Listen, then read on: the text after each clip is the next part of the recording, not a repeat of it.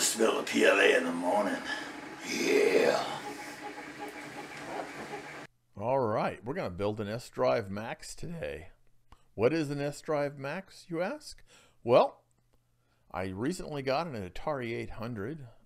I'm getting to relive my childhood to some extent. This was one of my first computers, was the Atari 400. The S-Drive Max is a device that allows us to plug in a micro SD card and access that micro SD card like it was one of the Atari drives, such as the 810 or the 1050. There's this wonderful website on the Atari8bit.net that has some tutorials that we're going to follow to build one of these. If we look through the website, you can see that there's instructions. It's built on the Arduino, and I'll show you what I'm using. Talks about the different kinds of screens to use. Some case designs that I've already 3D printed a case for. I'll share that with you shortly. And a wonderful set of instructions on how to build your own SIO connector and connect it all up to the Atari and install the software, and boom, maybe I get to play Seamus today. All right. With that, we'll head on over to the lab bench, heat up the soldering iron, and get started on this really cool project. See you over there. All right, so let's talk about how we're going to make an S-Drive Max. What we need is a 3D printer, or you can order these. This is the case I 3D printed, and an SIO connector. This is the classic Atari connector. You're going to need some wire to make your SIO cable, your Atari cable. In this case, I picked up some wire that had, I don't even know, 13 wires, I think, inside of it, bundled inside. So what I've done is I have gone through and crimped these connectors using a crimping tool, and then they need to be inserted into the SIO connector. Now, the website has a diagram, which I'll put up as you're watching this video, and it shows the placement of each of these. Now, one of the things you can't probably see very clearly here is you only need 5 wires for one. But what you can't see very clearly here is there's a little tab here, and you need to make sure that tab is pointed up so that when you do insert this into the connector, that it stays. Now, if I hold this up and look at how this is in there, let's see, we got yellow. Yellow is the last one to go in. It goes on the bottom. And basically, you just kind of push it in there until it snaps or doesn't come out again. So that little metal clip holds it in place. That's how it works. On the other end, I basically tinned the other connections, and we're going to hook those onto the Arduino board. So we can actually do that right now. Basically, again, following the directions.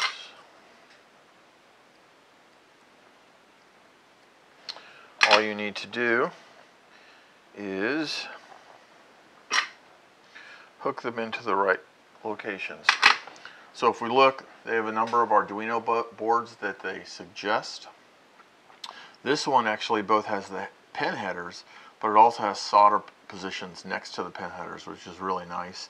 It also has some solder positions here, and as well as over here for both transmit, receive, 5 volt, and ground. That's what we're going to do.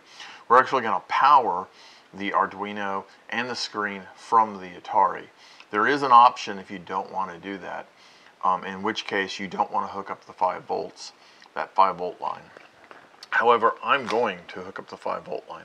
So following the diagram that you see on your screen, the first thing we need to do is tie, let's see here, we're going to tie yellow to A5, yep, A5. So I'm going to go in and solder that up.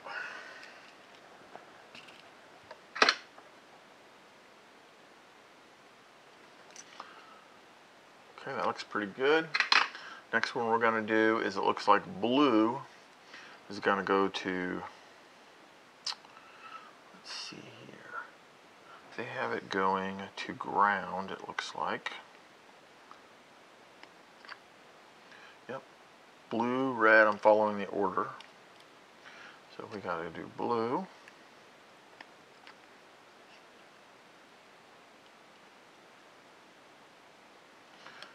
Okay.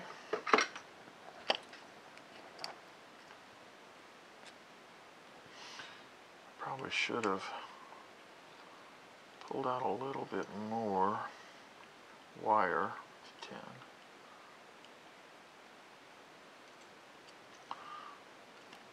Okay. Oh man.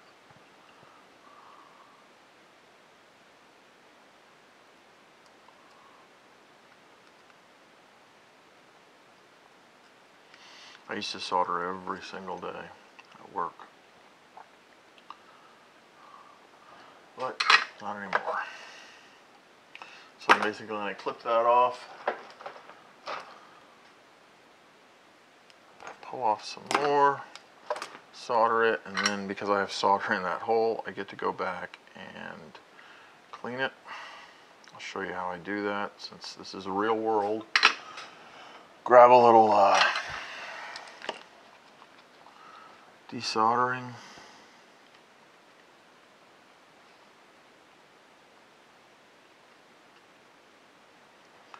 Wick, heat it up. Sometimes you have to add some to it. And the other trick is sometimes heat it up and pop it down.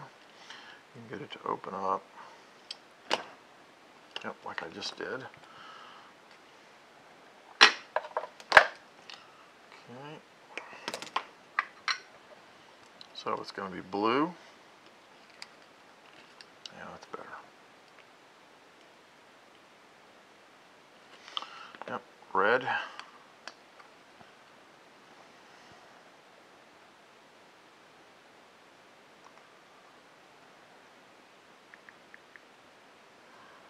Yep, blue, red, green, purple. Blue, red.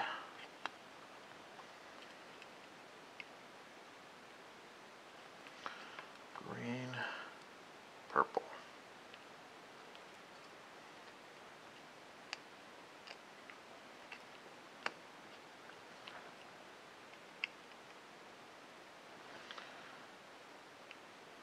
Okay, that looks good. And finally, purple.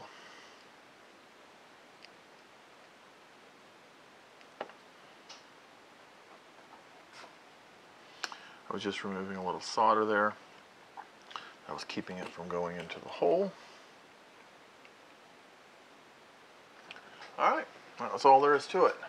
That's per the diagram on the site. So now what we do is go ahead and put the case on this.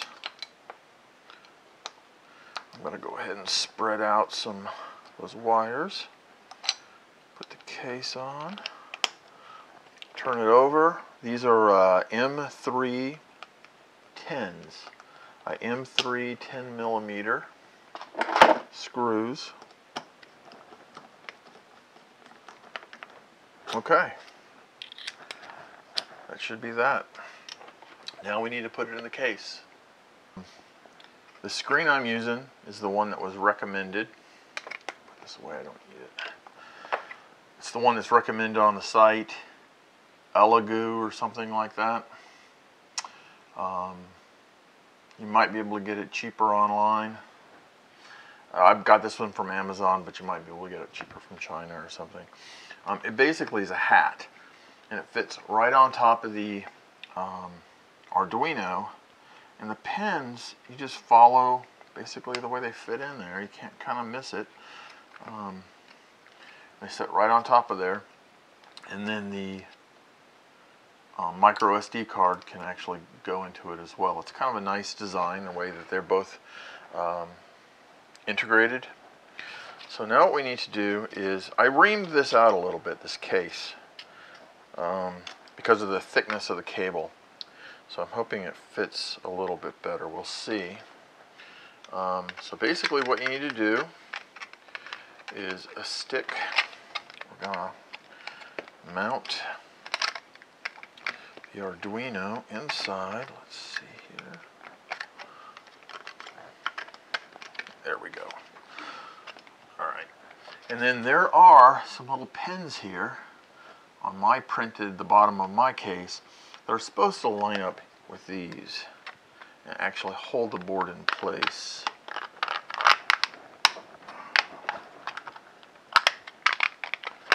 So let me see how this actually fits in there.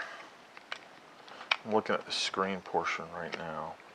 You know, it really wouldn't hurt to hit it with a little bit of hot glue or something like that. It's kind of your choice. I think I'm just gonna kind of set it in there for now. Make sure everything's working before I would go do something like that. So again, M3 10mm screws. And it looks like I could have reamed this out even more, but it's probably not a bad idea. It's in there tight. It's going to keep it from getting pulled. There's no strain relief in there right now, so it's kind of working as a strain relief. Let's see what we got when we get these screws in place. Okay. Alright, that's not bad. It's not perfect by any means. There's a little bit of a gap here, but that can be fixed after you're done testing it, making sure everything's working right. You can always open it back up again.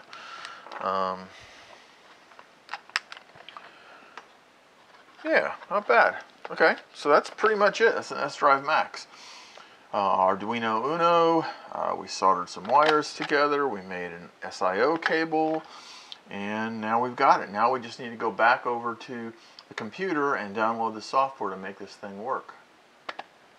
Now it's time to install the software on the S-Drive Max. The first thing you need to do, per the website, is take the micro SD card that you have formatted as FAT32. I already did that.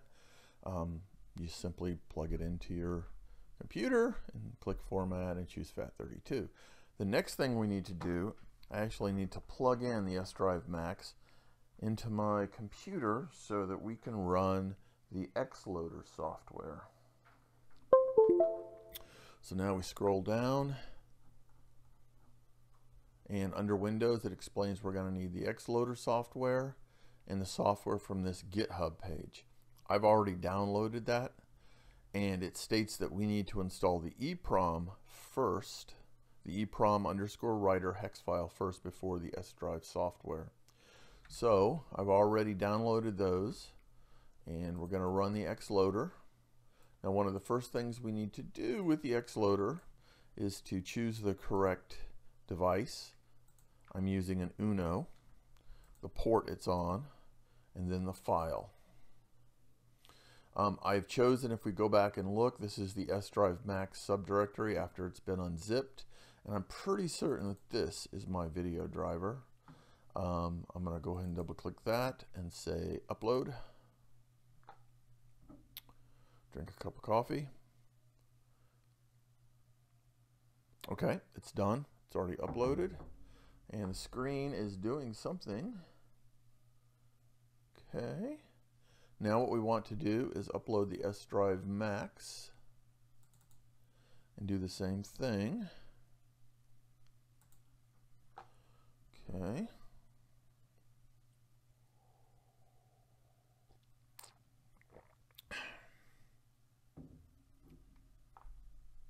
All right. And we have a plus on the screen, which I think is what we're supposed to have. So let's go back over here and see what happens. Your S-Drive Max should spring to life and present you with the first screen calibration cross. Tap each cross in turn. It will change color and the next color will appear. When you have done all 4 crosses, the S-Drive Max will give you the screen coordinates. Tap the screen to finish, and the S-Drive Max display should appear ready to use. Okay, so let's go do that. 1 second. I went and grabbed the pen that came with my screen.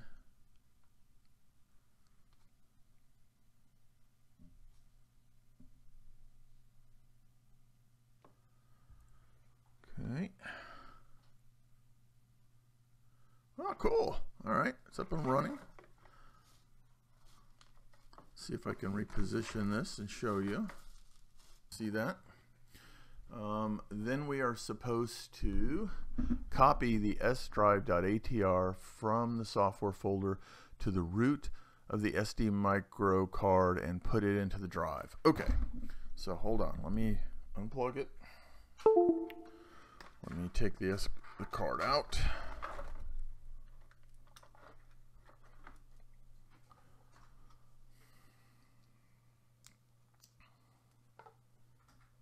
I'm putting the card into my drive, and now we want to copy this file, this sdrive ATR. We're going to copy that to here. Okay, and we're going to pull it out. Going to put it back into the sdrive Max. Okay, got it in there.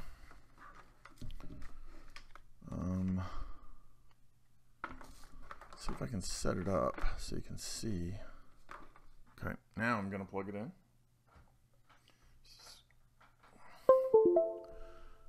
Okay. And let's see what the instructions say now.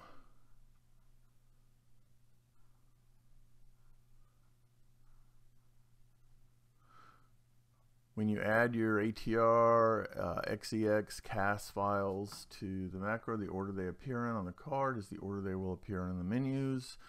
The sdrive Max does not sort the file names.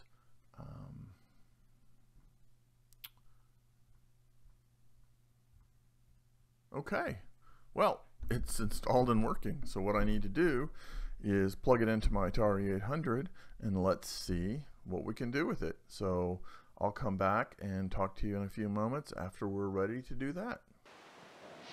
Okay, we've got the sdrive Max hooked to the Atari computer.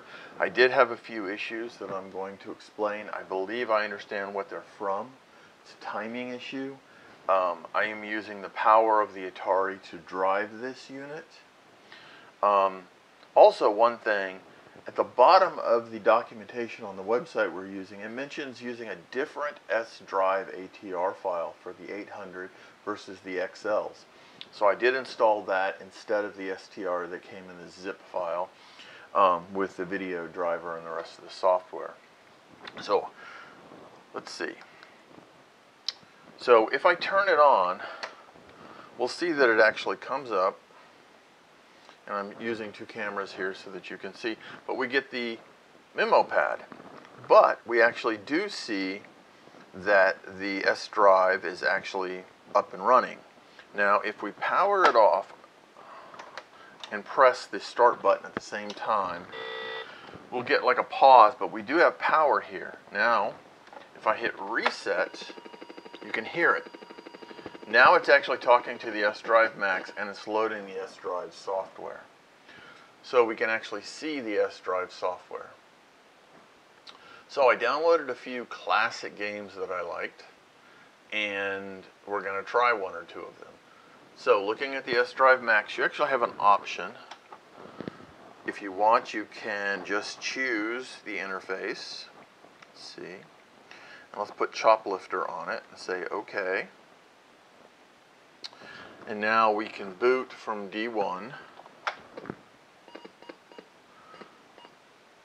So that's what it's doing.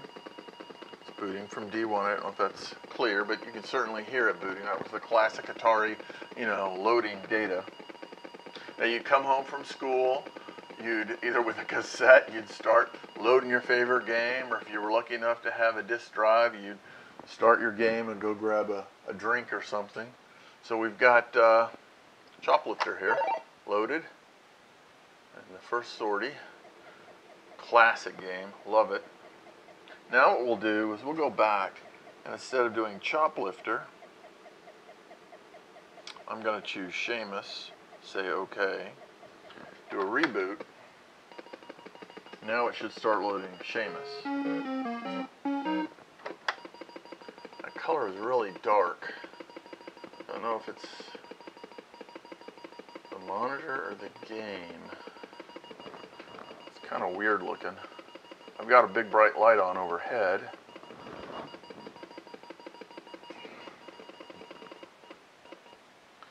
And that's a little bit better. Let's start it, and that actually looks pretty normal. At least I think it is. It's been a long time since I played this, but yes, I'm going to play some Seamus here in a few minutes. So that's it. We got it working. If you have the similar problem, you might try the boot and the start button.